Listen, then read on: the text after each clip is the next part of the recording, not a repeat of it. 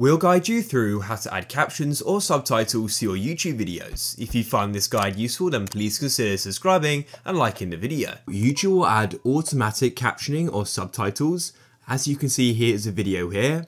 If I come to the video preview to the bottom right, you've got this option for subtitles/closed captions. So YouTube will use machine learning to go and add captions automatically. However, you can go and add your own. So come to your YouTube studio and find the video you want to do this for.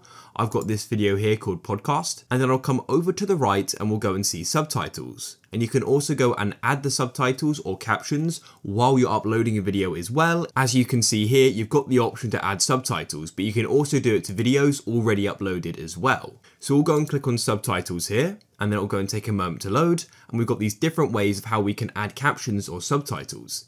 Either you can upload a file if you've got sort of like a pre-made file for it. You can go and auto sync, or you can go and type manually.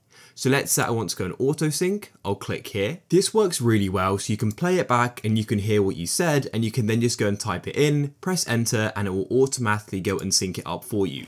Super useful, and you can then press done once you've finished, but you can also go and use those other methods which we went and showed you before as well. If you found this guide useful, then please consider subscribing and liking the video.